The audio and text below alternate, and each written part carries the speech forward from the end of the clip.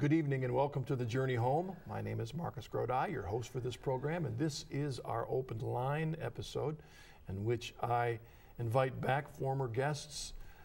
In this case, they've been on at least once or twice before, and they're familiar faces and voices here on EWTN. Jim and Joy Pinto, both former Episcopalians. They're hosts of At Home with Jim and Joy on EWTN Global Catholic Radio. So you may have heard them, you may not have seen them. They've also done some spots that have aired on EWTN television about marriage. Maybe we can talk about that in a moment. But I want to remind you that you are an important part of the program. So if you have a question for Jim or Joy, call us 1-800-221-9460.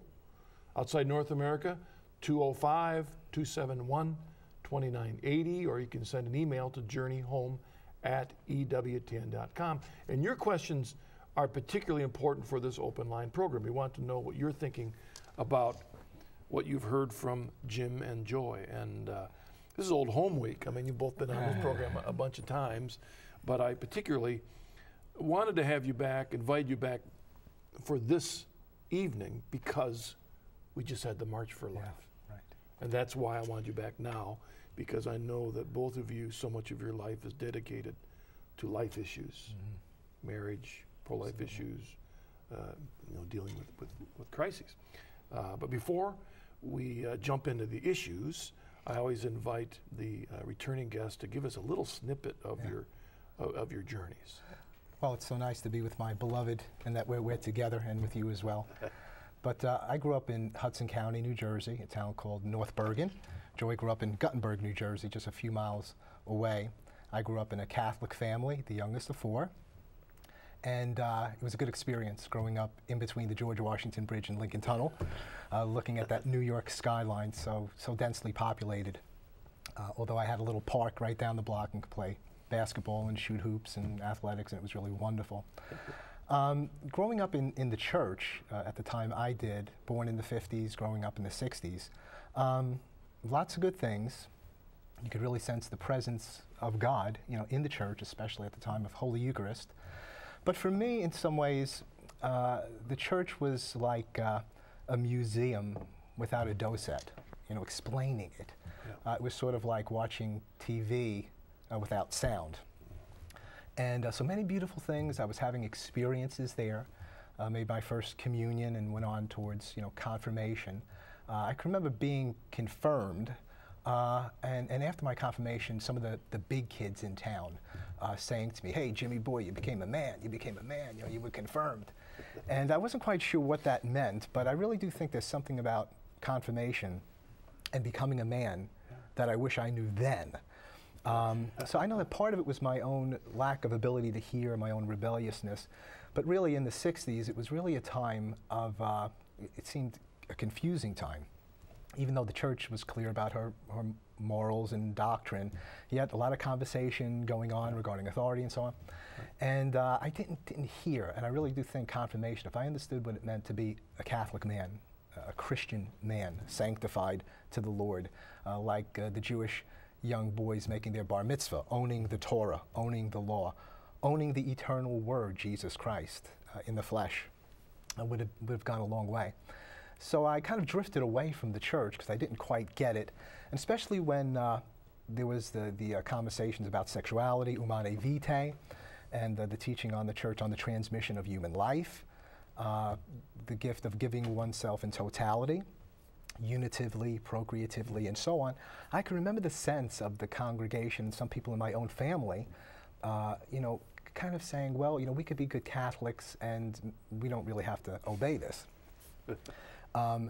And so many laity felt that way, and maybe even some clergy felt that way. And it was really a confusing time, for me, and began to drift away from the church in terms of, does this place really have authority? I mean, is the church really authoritative? Can we really pick and choose? And just eventually began to drift away. I met Joy when she was 14 years old, and I was 17. And so that's about 39 years ago. It's a long time. Yeah, we met. And so when I saw Joy, I mean, I know love at first sight really needs to be tested. You know, if somebody tells you that. But I saw Joy walking through the hallways at our high school twice, and I was totally speechless and just in awe, and it's only gotten worse since then, and that's 33 years of marriage.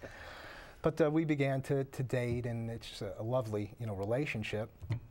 But I must confess that we weren't chaste as we should be. And it wasn't until 5 years of our dating that I really began to, after my mother's death, my mom died early in my life, and then my father passed away, and started thinking, you know, rethinking the faith. I said, you know, what is this all about? And began to study the scriptures. Jehovah's Witnesses presented me with a Bible. I was especially intrigued with John chapter 1, the eternal word was made flesh. And came into a conversion experience in Montgomery, Alabama. We're both reared in New Jersey, as I said, but radically converted me. And one of the first things that changed in my life was this call to holiness, sexuality, what's true chastity, and our lives were totally radically changed. And so I experienced a dramatic conversion in Montgomery, Alabama, accompanying Joy in a wedding that she was a part of. And then Joy could tell her own story, but she gradually just fell in love with Jesus. And knowing Christ really made a tremendous difference in our life regarding our sexuality, the way we related to one another, reverence for one another, the sanctity of life. And in the midst of that, you know, as time went on, we were married after 6 years of, I'd say 5 years of dating and 1 year of courting, reclaiming a new purity, a new virginity, you know, in our lives, and really felt called to seminary. Went off to Trinity Episcopal School for the Ministry, a wonderful evangelical Anglican seminary in the Pittsburgh area. Went there for 3 years in terms of training for the priesthood. At the end of that time, was invited back down to Alabama, which is the place of my conversion, and had a parish here where I worked as a layman, a deacon, a priest. 22 years I served as an Episcopal priest in Fairfield. We still live there over 30 years now.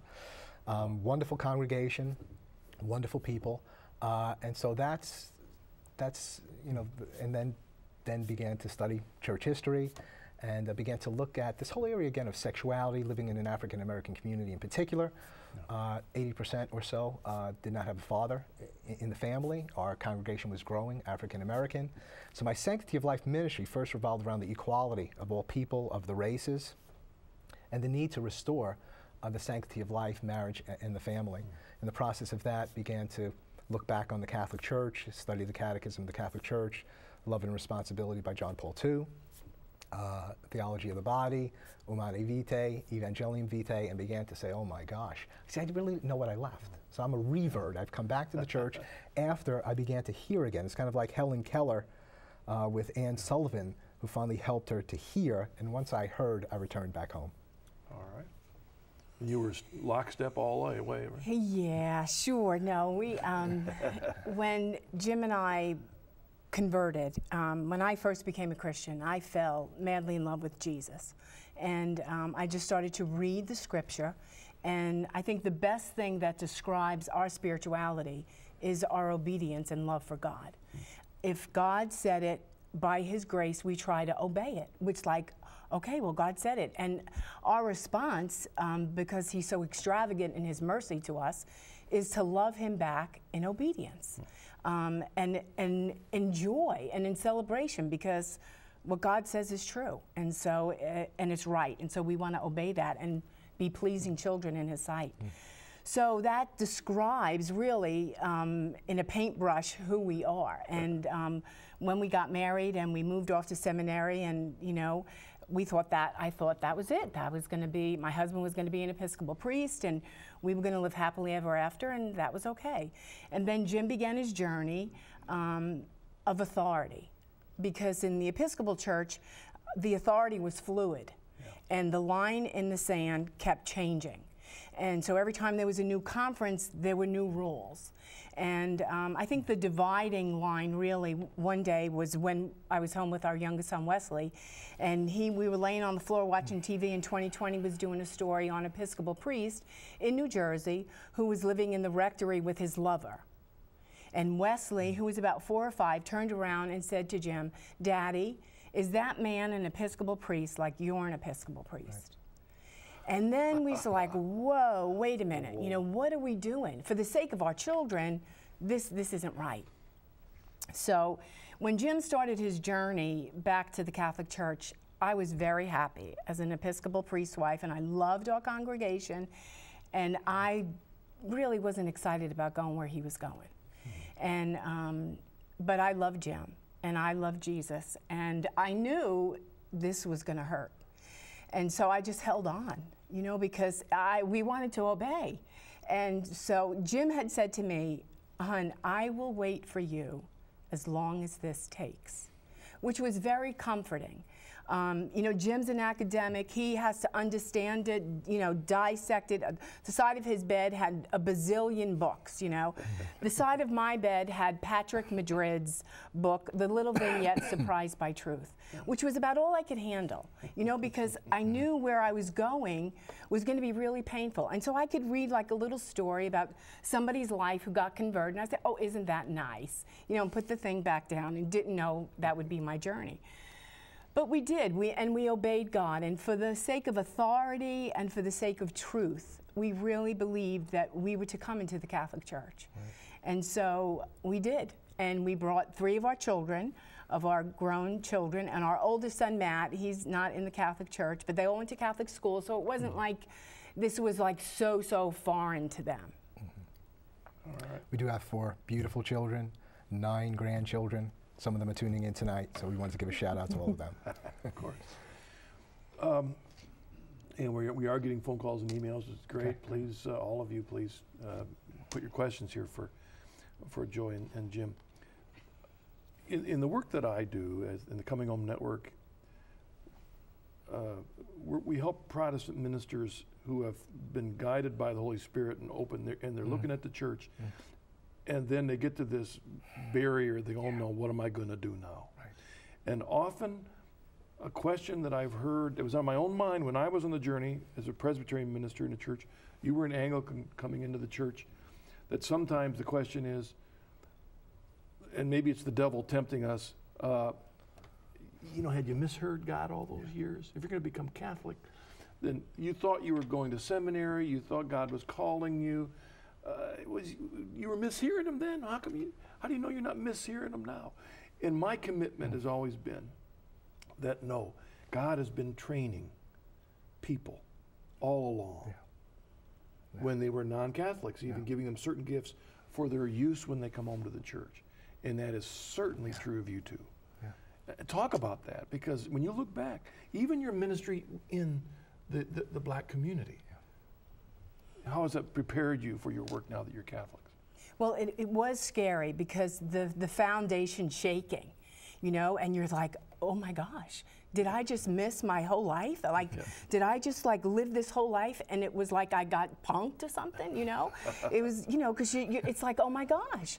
And, you know, because what we did a full-blown out loving the Lord. And so did we miss it? You know, and so you have to step back and say, no, God was in the midst of it all, you know, and hold on to that. Yeah, you know, God is so gracious and so merciful and so kind, so committed to his children. I think the other thing for me is really understanding that all of us who are alive at this time, that it's almost like we've been part of a divorced family in the church. Okay, we weren't there at the time of the Reformation. We didn't make the decisions. They were made for us. So all of us are growing up in various traditions. We're trying to be obedient to what we know. And so I think it's a little different situation than when the church was truly one. We're all born into this situation of trying to find our way, and there's all sorts of teachings, sola scriptura and evangelical and Pentecostal and Catholic, and it's all really, you know, God's far more patient with us than we are with ourselves. And so yeah, I think God will take everything and work it to his ends and to his glory. So we do bear responsibility, but in another sense, we really don't. Yeah. We've inherited a very difficult situation to find our way. And I think I think it was Bender Cashel, when I was staying at his retreat center one time, dealing with some of these questions. And I think it was he that said, now you guys remember that some of the suffering that you are going through is to be offered up for the divorce. For the divisions, the suffering that's there. That's part of what we go through, is to offer that up. But I did want to make sure you had a chance to mention, again, with the trajectory of your use of gifts, your training experience, Right. what you're doing now. I mean, you never would have dreamed 20 years ago that you'd be doing a radio program on EWTN. But, No. but all the stuff with the pro-life work that you're doing, talk a bit about that with the audience. Well, you know, from the time of our adult conversion, you know, we really had a heart for evangelization. And I think so many people who are listening out there, they might be ministerial couples or evangelicals or Pentecostals, might be in ministry, and then you got to deal with, well, I may never be able to be a minister again, or, you know, in the priesthood and so on. But the deal is, you know, every Christian is called to be a missionary, an evangelist of the Lord Jesus Christ. By virtue of our baptism, we've got a prophetic ministry, a priestly ministry, a kingly ministry, and that will never change. And so at this point in our lives, we're sharing about, you know, who we are, and the church says that, you know, be who you are. And so we're sharing the fact that every human being is sacred, every human being is a reflection of the image and likeness of God, every marriage is a reflection of the Holy Trinity, and that our family and the ministry that we did, we ministered as a family to the community, to the church, to the world. And so that's what we're trying to do with our radio show, At Home with Jim and Joy, every Monday, 2 to 3. You know, we say, hey, knock on our door, come on in, let's speak about marriage and the family, let's talk about how the church is used to transform the world, and how every individual is called to be a missionary of the gospel of life. And that's the key work that I do with Father Frank Pavone and Priests for Life, is to form people in the faith, especially pro-life. We give them a pro-life spirituality so that they can deepen that spirituality, because everything we do comes out of that center of love for Christ. And we have developed a study guide to Humanae Vitae. And so it has the document of Humanae Vitae in there, has a study guide, very nice for individuals or for couples to do together, has a glossary for the difficult words. Joy and I went through Humanae Vitae and said, well, what words don't we know? We got to look up. We put those in there. There were a lot. Has reflections in there from Father Frank reasons. Pavone, Dr. Alveda King, good reflections, and it makes the encyclicals of the church you know, easier to kind of read and less intimidating. So it's just wonderful to be a Christian. It's wonderful to be a Catholic. Well, you had mentioned a little earlier, Joy, about the line in the sands that were being drawn in authority on certain issues from the Anglican Episcopal Church. Every year we're changing. And talk a little bit about, see, I know from emails that we've got Baptists and Presbyterians and Lutherans, Episcopalians watching. We had a few Episcopalians get mad at me a couple weeks ago. We did our Anglican roundtable. They're watching. Yeah. I want you to talk about why having a church like the Catholic Church, in terms of its trustworthy authority, is so necessary when you're dealing with these issues, pro-life, in your own life, when you're dealing with suffering, because I know that's a part of your own journey. I mean, Bible alone, or some tradition alone. Talk about the importance of this church that we have. Well, I'll speak quick about my suffering. I was diagnosed with cancer about 4.5 years ago, and being a part of the Catholic Church, one of the things, and also as an Episcopalian, was having the communion of saints. Right. And so, because when we die, we never die, we live. And so, as in my suffering of being in the bed one day for 17 hours and really probably a dark night of my own soul, and I needed prayer, and I didn't even have enough energy to call a friend or to call my spouse, and so I called heaven down. And so I started calling on the saints in heaven and said, come and sit with me on my bed, come and fill this room and pray with me that I would move through this dark night of my own soul. And so the company of heaven and that connection, especially being in the Catholic Church, is so important because it's eternal. And I will see those saints and I will thank them one day face to face for their prayer support and for their intercession. And I still pray to them through the suffering. And so, and the big thing for us was the authority. Just how safe. You know, one of the things Jim said to me on the journey was, he said, "Hun," he said, "who do you think is in charge of the church?" You know, and as a Protestant, you don't think like that. You know, you don't think who's in charge of the church. You're in charge of the church. You know, you turn the lights on, you have the keys, you run the vacuum, you buy everything, you're in charge of the church, you know. But you're not in charge of the church. And so I had to think about it, and I thought, well, as my Protestant thinking, I thought maybe Billy Graham, And then I thought, well, what about the charismatics? Well, maybe Benny Hinn, you know, and just the absurdity of that. And then I said, you know, I don't know, but I can imagine that God would not have left this disarray. I mean, somebody is in charge, and I'm not it, and you're not it, Jim. And boy, was that a freeing feeling, you know, to come home to say, we're not in charge. And it's humbling, because in the Protestant land, you are in charge. Yeah. Yeah. Because you believe that what you're saying is in line with Jesus, so it must be true. Right. Or, and if not, you'll convince yourself that it is. I think, you know, John Paul II really coined the phrase correctly, the culture of death. And I think if you live long enough, if you're trying to pastor a congregation, you're married with family, this is not just a phrase, it's reality. And there is real savagery going on in this world and in the church. Yeah. And we need a voice that speaks definitively and clearly and says what a man is, what a woman is, sexuality, clear on abortion, clear on what's going on scientifically today, what is acceptable, what isn't acceptable, what's licit, what's not licit. There really is a culture of death. The culture of life will prevail, but we have to sound a clear trumpet blast and call the people together that we would procreate, that we would multiply, that we would fill the world, that we would conquer with love, with God's agape love. So for me as a pastor, loving the sheep, I'm saying, gosh, you know, we're only having 1 or 2 children per family here. You know, what is exactly going on? Divorce after divorce is happening. What does the church teach about divorce? And then I tried to, you know, we did 6 months of premarital counseling, and then we started to get really committed to Humanae Vitae and the teaching of the church, and we would say, hey, you know, if you're not ready to have children, you're not really ready to get married. Yeah. I mean, because people are getting married, not even thinking about children, thinking about how they're going to postpone having children. Do you understand that that's an integral part of being married? And then they would say to me, well, where are you getting this from? You're not getting this from the Episcopal Church. You know, we don't have to obey this. Yeah. And then that was a challenge to me to say, hey, you know, I've got to get to the church that has taught this for 2,000 years, because this bears life. This is fruitful. This is the gospel of life. Life, marriage, family. What has the church believed everywhere for all time? What will bring life to my congregation, life to my family, life to this nation, life to the world? And I found that in the voice of the Holy Catholic Church. You know, I don't know if I've ever mentioned this on the show, but the reason that I left the pulpit when I was a Presbyterian pastor was because I believed in Jesus, I believed in the infallibility of Scripture, but yet there'd be your opinion as Episcopalian and the Methodist opinion and the Baptist. We all had different, we all believed in this, the foundation of Scripture. But my wife Marilyn and I were both pro-life in, sadly, a majority pro-choice denomination.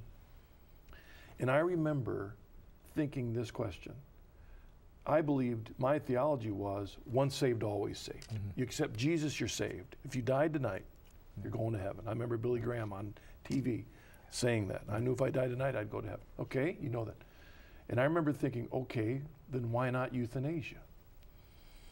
Then why not suicide? If you're so suffering and you're convinced that you can't be healed, yet you know I'm going to heaven because of guaranteed salvation, then what's the argument against euthanasia? What's the argument against suicide? Mm-hmm. Right. And that Scripture alone doesn't deal with euthanasia. Mm-hmm. So unless you have a church that's not going to keep pushing the lines every 5 days, you need an authority that trusts when you can't make the decision yourself. Right. Yeah. Right. I think Calvin and Luther said that you couldn't even prove from Scripture that it should be one man, one woman. Couldn't prove that because you see some of the saints with multiple wives. So really you need the teaching of the church to say, no, this is the way it's been from the beginning. This is the way it is. And to speak that word authoritatively. All right, hey, we have a number of phone calls and emails. Let's take our first caller, Mary from Michigan. Hello, Mary, what's your question? Hello, Marcus. What a pleasure to talk to you. Oh, thank you. I wonder if you could please speak to this. I'm a very highly educated woman in the academic world. My dearest friends are likewise. But more and more, the secular cynicism and the indifference becomes so much of a problem that it's hard to maintain a friendship.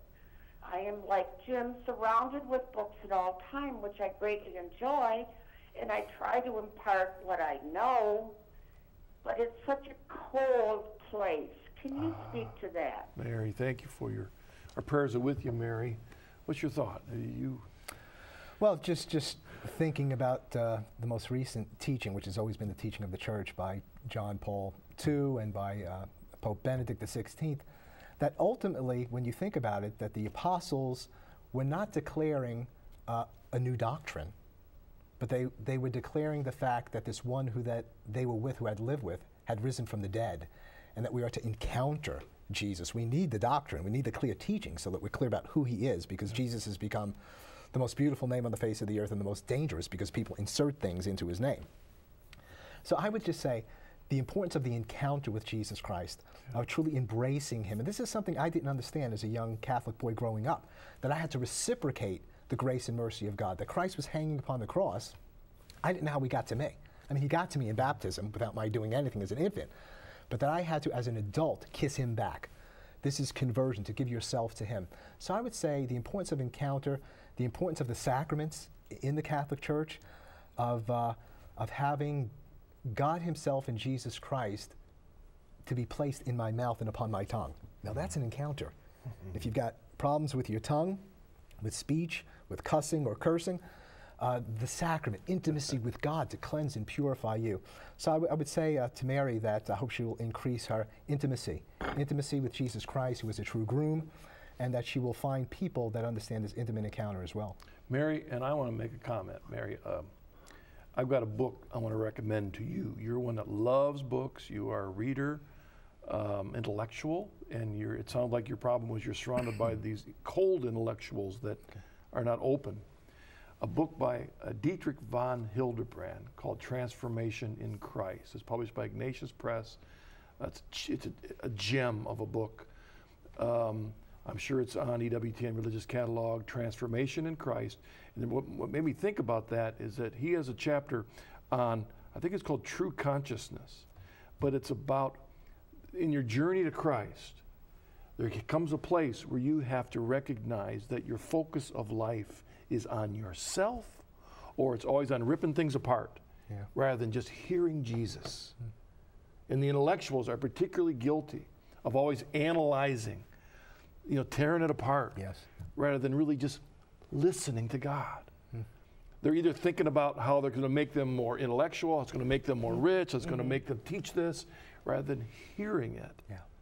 And this is an excellent book. In fact, the producer says Religious Catalog, if you want to call, 1-800-854-6316, 1-800-854-6316, Dietrich von Hildebrand's wonderful book, Transformation in Christ. We got another email, Bill in Virginia. Dear Marcus, thank you and your guests so very much for helping me confidently and charitably, I hope, defend my faith. I think parishes throughout the country should have an apologetics ministry where lay people periodically meet and discuss discrete apologetic issues. Such a ministry would not in any way supplant the RCIA, but would be directed primarily at parish members wishing to better explain their faith in the workplace, to spouses at social gatherings, etc. What do you and the Pintos think? Yeah. Well, that's really true because, in Protestant land, we have a Bible study, and we always have some kind of discipleship group where we're dissecting the Word, and how does it apply to me, and how is this going to make a difference in my life? And that's true. One of the things that we did when we first became Catholic and we needed fellowship and we needed to be with other people is we had people come to our house and who were on the journey and talk about how they were doing and how family members were handling that. And we called it Journey to Fullness. And so we had them into our house. We had the Catholic Study Bible, which is filled with apologetic teaching. Just went over those teachings together, had some fellowship, some prayer, singing of songs, some dessert. It's wonderful. So we need those small groups, those cells of life where lay people can get together and discuss defending the faith and what our faith is all about. Yeah, I remember a great with quotes, Protestant theologian Karl Barth, who said you need to have a Bible and a newspaper. That was how well, there's good in that, but Catholics, the Bible and the Catechism, to make sure that the way we read the Bible, we interpret it within the context of the deposit of faith. I mean, that's the way you do both Catholic Bible study. Let's take a break. We'll come back in a moment with more of your questions and emails for Joy and Jim. See you in a bit.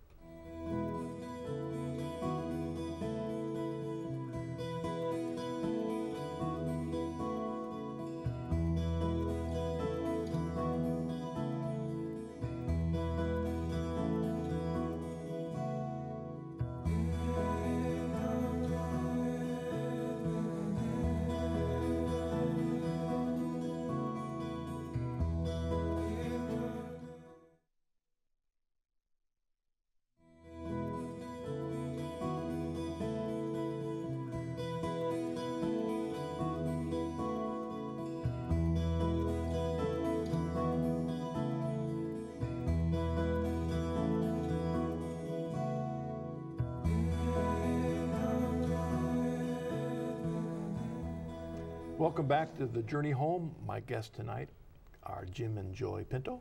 What's the name of that program you do on the radio again? At Home with Jim and Joy. Okay, I want to make sure I got it right. And every Monday, 2 to 3. That's right. And I do want to remind the audience that on Wednesdays I have a radio program by the great gift of EWTN. They put up with me enough on Monday night, but they do allow me to do a little bit of radio. So Deep in Scripture on Wednesdays, 2 o'clock. And you can tune in and hear my guests and I talk about the verses we never saw. Again, that's this Wednesday at 2 o'clock on EWTN Radio. My guest this week, what's my guest this week? Oh, well, turn to the website, EWTN web, deepinscripture.com. You can find out more about the name of my guest for each week. I'm trying to remember what it was. Sheila Logminas. Logminas is my guest this week. Please tune in this week. In fact, it's a call-in show. We'd love to have you give us a call about some of your questions for the radio program. Before we take another phone call or email, though, I was thinking as we were talking, just quickly, because I know we have a phone call, right, that we both use the phrase offer it up. Yeah. And I'm thinking there are people out there, they came from, at least my background, having a clue. What does it mean? Offer it up. Well, the first phrase that comes to mind for me, I think it's from St. Paul that he talks about filling up the cup of sufferings of Christ. So I mean, what can I fill up for Christ's sake? But Christ, in a sense, is not here physically. He's here in the whole body of Christ. So to unite sufferings with the suffering servant, Jesus was the suffering servant of Isaiah. I think in a sense, suffering is an intrusion. Death is an intrusion, but suffering and death are here. And they do have meaning. And so we do seek to unite our sufferings to Him, to bring those to the cross, to give that to Him and say, Lord, I'm offering this to you. I'm giving this to you.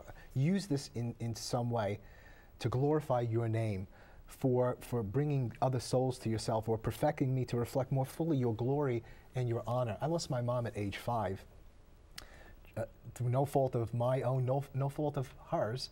And she died. Tremendous suffering in my life. But I had an aunt, my Aunt Anna in particular, lots of good women in my life that just loved me for my own sake. But my Aunt Anna would come to me, good Catholic, would make many novenas, came into my life in a special way after my mother's death.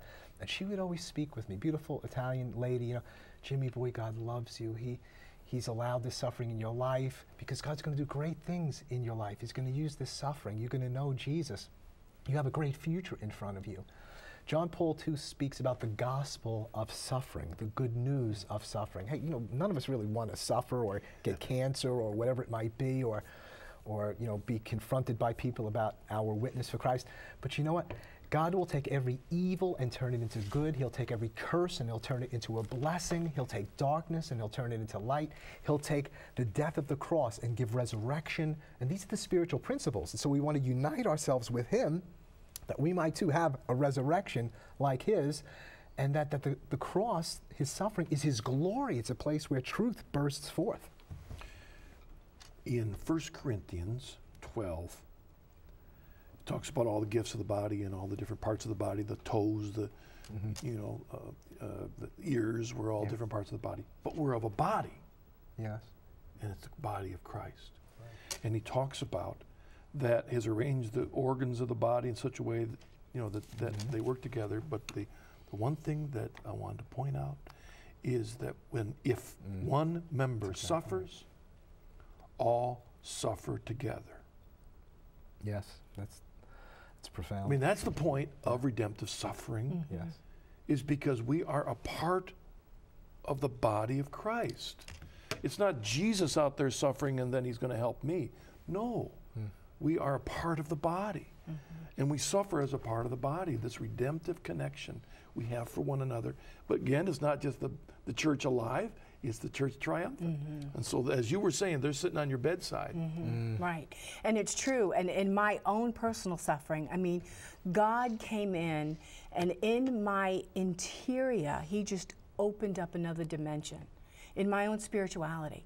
I would not have learned that had I not suffered. Yeah.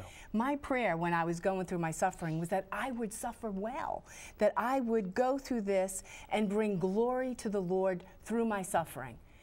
At the end, I was sad. This was bizarre, but at the end of my final chemotherapy, I knew that dance of suffering with the Lord was going to be over.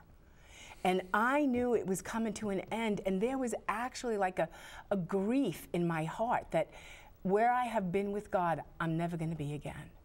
And so it was like, delight in your suffering. I delighted in my suffering. I mean, that's crazy in our thinking, but that's what we're supposed to do. We're supposed to count it all joy, you know? And you really, that's scripture that says, he who finds himself loses himself, and he who loses himself finds himself. And the opportunity to lose yourself is when suffering comes, when you have to face death, the death of a loved one, and to look that right in the eye and to glimpse the divine victory of God and say, I choose to lose my life that I might find my life. I'm not afraid, and you're free. Right. And you know, about the Catholic Church, I lost my mother this Mother's Day. And a couple of days before she died, she said to me, when I die, she said, the next day, the sun's going to come up. You might not like it that the sun's coming up. She said, but you better get on with the living. Amen. That's right. And that is so true because, you know, we suffer, and my mother suffered, but she suffered, and we had to deal with end-of-life issues with her. That was scary, and, you know, we went through that whole process, but she suffered, and in her suffering, we were with her at her bedside, and it was a triumphant victory. She had like a speed reading course on spirituality through her suffering near her death. You know what I'm saying? Like, God gave her so much, and this euthanasia is so demonic. To cut people off from that suffering, from that purification, from coming face to face with the Lord, from understanding your own humanity, and in the midst of all your suffering to say, I choose you, I choose to worship you. It's so demonic to try and euthanize, so-called euthanize people.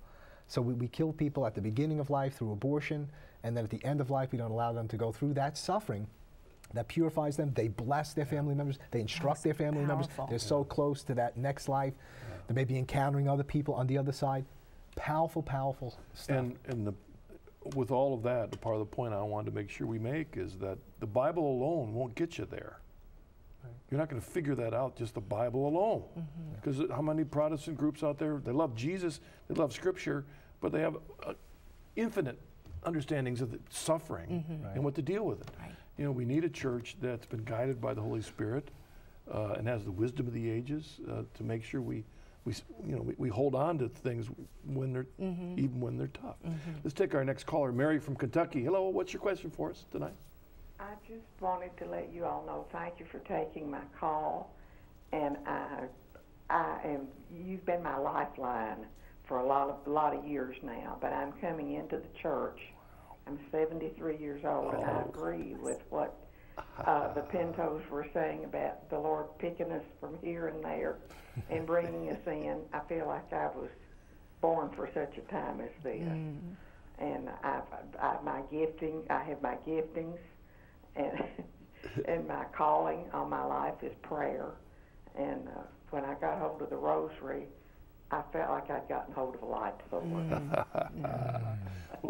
So I'm just delighted to be coming into the Catholic Church. I feel like I've really come home. Mary, what a wonderful call. Thank you. And welcome home. Welcome home. And the best is yet to come. Levels of intimacy, and it's never too late to come home. And your groom has such beautiful things in store for you. It's joy unspeakable. Eye has not seen, ear has not heard, neither has it entered into the heart of man the wonderful things that God has in store for those who love him and who come home, who love his church. God bless you. All right, thank you. I think we might have an email ready here. Let's see. There we go. This comes from Scott from Granville, Ohio. I wonder who this might be. I just might happen to know who this guy might be. Joy, Jim, and Marcus. When literally thousands of people of all ages, race, and different parts of the country take part in the annual March for Life, why do you think the national media, other than EWTN, choose to ignore this event? If this many people march in Washington, D.C. for any other cause, I think the media would certainly cover it. So why this discrimination for those asking for the sanctity of life? Well, it is. They don't want to hear it. They don't want to see it. They want it to go away. You know, we've battled with it on the local level, on a national level. It's a blackout.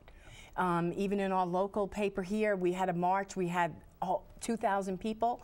They put a little picture. They didn't even send a reporter. I mean, they just want to black it out. But what we have to do is we have to respond, and we have to let them know this happened. You weren't there. Why weren't you there? And then if there are other networks that are carrying it, support the other networks that are carrying it. But tell them, let your voice be heard. This is like a family secret in the house of incest. And this nation, they want to keep it a secret. There's so many, 50 million abortions, surgical that we know of, who knows how many. So many people are involved. So many of us have been involved in a variety of ways. And everybody's like, we do not want to speak about this. This is our thing. We don't want to show the pictures. We don't want people to know about it. This just shows you the serious, absolutely serious nature of this. This is really the shedding of innocent blood. It's absolutely horrific. And to have to own, to have to come to terms with the fact that I've done this, or we're involved with this, or is just very, very difficult. We really need awakening in this nation. We need revival and renewal in the church. People do not want to see this. I once got on a plane. I'll just make it real quick. But I sat down on this plane. I never flew first class in my life, but they moved me up to first class. I was doing a pro-life thing, and I sat right next to an abortionist. Whoa. Yeah, and he was from my town. But Did he have a badge saying I am an abortionist? No, he knew me and I knew him. Okay. And so he knew me immediately, and he had been drinking. He was loud, and I said his name. I said, Tommy Tucker. I said, like that. And he said to the stewardess, tell this man to shut up. He's aggravating me, something like that. And so we started going at it a little bit. He knew I was pro-life. He was an abortionist. I had my collar on at the time, and I said, this guy's an abortionist, and I'm a priest. He doesn't like what I do. I don't like what he does. And we went at it for a pretty good part of the flight. And finally, I softened up a little bit. And at the end of the flight, I said, I've never flown first class in my life. I've flown first class to be right next to you, that you would repent. I'll talk to you anytime, any place, anywhere. I love you, I said to him, right? At the end of the flight, the guy, another first class guy, got right in between me and the abortionist, and this guy got in my face and put his finger in my face. This is in response to why isn't the media showing this? And he got in my face and he said, you ruined my flight. And that's why the media doesn't show it. That's why family members don't want to hear about it. You're ruining our lives. We could do this in secret. Nobody needs to know about it. This is the silent Holocaust. Why do you have to bring this up? Because we are the voice of the voiceless. We are the defenders of the helpless. Because Jesus is mysteriously yoked with these little babies, and because you need hope, help, and healing. Right. They don't want to deal with it. Yeah. Let's see. Phone call, Danny in London. Hello, Danny. Hello. Hi there, folks. Hello. What's your question for us, Danny? Well, I'm calling from London. I'm yes. looking at the Tower Bridge on a photograph here. I'm going to Westminster Cathedral at the moment, and I have a question for Joy and Jim Pinto. Joy, I came to Benny Hinn's crusade in London. He wasn't able to come because of visa problems, but because I've had Pentecostal background, I've had Catholic background, Protestant. And God's been doing incredible things in my life, and I've met some famous people in London, like St. Sir Alex Ferguson. My question to you is, with your journey to the Catholic Church, has your intimacy with God increased? Because I know mine has, praying the rosary and, focusing on the saints and the Pope. Yes, especially at Eucharist, because the encounter with the King is like it's never been in Protestant land. And so usually when I receive the Eucharist, it's such an intimate moment for me. I go back to the pew and I usually weep because I cannot believe that Jesus would come inside of me and live and empower me and change me and transform me. And so I have this encounter that I've never had before. The power of the sacraments of confession in the Catholic Church when I do wrong and I need to go and confess my sins and to have a priest absolve my sins. I mean, the intimacy, I'm healed, I'm restored, I'm delivered, and just that encounter, those two sacraments alone, and our marriage has gotten better. I mean, I'm madly in love with Jim. We had a great marriage before. Being Catholic has made him a better husband. I think being Catholic's made me a better wife. I did not tell her to say that. It's unbelievable. It's great. No, it's really true. I mean, it's really true. It's a sacrament. We had our marriage blessed, you know, and so that's been wonderful. So yes, the intimacy, it's deeper and it's greater. And we've not lost a thing. You know, we're evangelical, we're charismatic, we're Pentecostal, because that's what Catholic is. Yeah. It's all of those parts. They're part of the whole. It's not one thing, it's all of those things together, and it's just increased by willingly, joyfully submitting ourselves to the Roman Catholic Church and to the teachings of the Holy Father. It's just been absolutely wonderful. It is amazing how much it will improve a marriage, because it really did straighten him out, didn't it? Yeah. Let's take our email. You're from Maria. Hello, I wanted to know if Joy had any difficulty accepting Mother Mary and what role she plays in your life as a Catholic now. Well, at first I did, but as a Protestant, I went to a Catholic priest one time because I was having a difficult time in my family with one of my children, and I was enduring in love as a mother. And I was praying one morning in my quiet time, and I heard this voice speak to me and say, my mother can help you. Now, I was Protestant when I heard this. And so I didn't know what to do with that. And so when Jim woke up this morning, I said, hey, hon, I had this really great quiet time with the Lord, and he said his mother can help me. And so what do I do with that? And so I went to a Catholic priest, and that day I went to a Catholic priest and shared with him about this encounter that I had and what was I supposed to do with Mary, because I was Protestant, and you know, I really didn't know Mary, and I didn't really need to know Mary. I knew she was God's mother, and that was okay, because as a Protestant, you really don't know it. But Mary is so great because she's such a great mother. She can take being misunderstood like a good mother can. And so I went to the Catholic priest, and he told me that I could see Mary as a prayer partner in heaven, because as an Episcopalian, I believed in the communion of saints. And so I began this journey as a Protestant with Mary, and I would ask her to pray for me because she was alive, and she knew Jesus, and she did a great job with that boy, and I was a mother in need, and I needed prayer, and I needed help from her too. And see, that was encounter as well. See, that's very evangelical, very personal relationship. It wasn't only doctrinal, who is Mary, her distinction from the Holy Trinity, and her humanity. It really became, take her as a prayer partner. And so just like we encounter Jesus and we fall in love with Jesus, you can be a Christian, but then, as the evangelicals say, you know, I was converted, I love him. It's the same thing with Mary, that you can have an intimate relationship with Mary and with the communion of saints. I mean, life doesn't end, it goes on, it's perfected. And that's a beautiful thing about the Catholic faith, and the way you came was really through a personal relationship with Mary, taking her as your prayer partner. You're an intercessor. Yeah. All right, we have a caller. This is Gabrielle in Alabama. Hello, Gabrielle. What's your question? My question is, as a young Catholic, how can I be more intimate with Christ as I practice my Catholic faith? Gabrielle, 8 years old. Thank you so much for your call.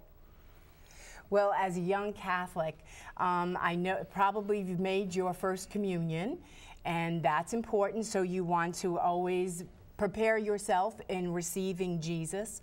And as a Catholic, as an 8-year-old, you get to confess your sins. And so you want to journey that way and obey your parents. That's important, and because they're there to guide you in the rule of living. And so those are some good things to do. And I would say to you, Gabrielle, that the Bible and the Church teaches that before you were formed in the womb, God says that he knew you. And before you were born, he consecrated you, he set you apart. Even while you were in your mother's womb, that God saw you being formed and shaped there. that God has loved you with an infinite love. And so the key is to always know that he loves you simply because of who you are, because you are his child, you are his daughter, you are his bride. So that's the teaching of the church and the teaching of the Bible. And so it's very important for you always to know God's divine affirming love for you. I was thinking that before we run out of time, let's talk about your prayer card that you want to make sure you mention to the audience. Yeah. We have a prayer here. It's called the Face Prayer, and it says so much about our conversion. Joy and I pray this prayer every day. We're inviting people all over the country to pray the Face Prayer and live the Face lifestyle. Maybe we could just pray it, and I could say a word about it.